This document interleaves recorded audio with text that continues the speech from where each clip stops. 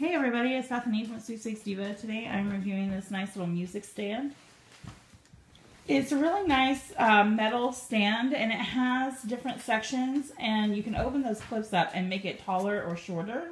And then you have a little tripod at the bottom that folds out. So you can fold it all up and it's really streamlined, and it actually has a bag that it comes in that you can store it in when you are not using it.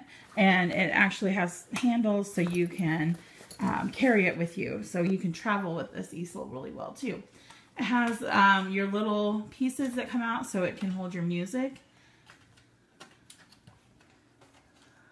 So it has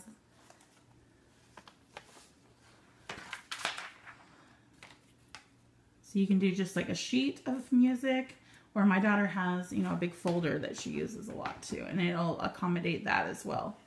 So you have a lot of versatility in this one little stand.